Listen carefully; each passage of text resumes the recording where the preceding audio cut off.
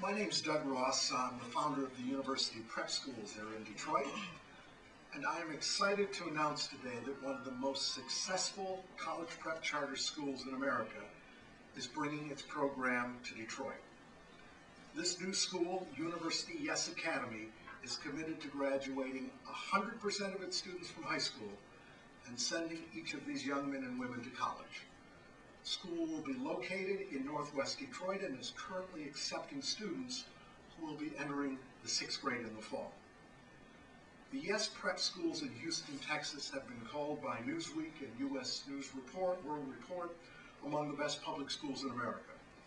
For the last 9 years, Yes Prep not only graduated 100% of its urban African American and Hispanic students, but also saw all of them get accepted to four-year colleges, including Harvard, Yale, Duke, and Stanford. At the behest of a number of us, including Governor Granholm, Yes Prep has agreed to bring its nationally acclaimed design to Detroit. The result is University Yes Academy, which will open in September. We believe this is a significant event in the city's education history for two reasons. First, the opening of a new school based on the Yes Prep design creates another high-performing secondary school in Detroit, a city with too few such schools.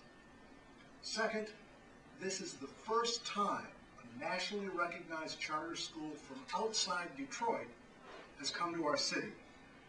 This will open the doors to many other such nation-leading schools to come to Detroit, such as KIPP, Green Dot, and High Tech High.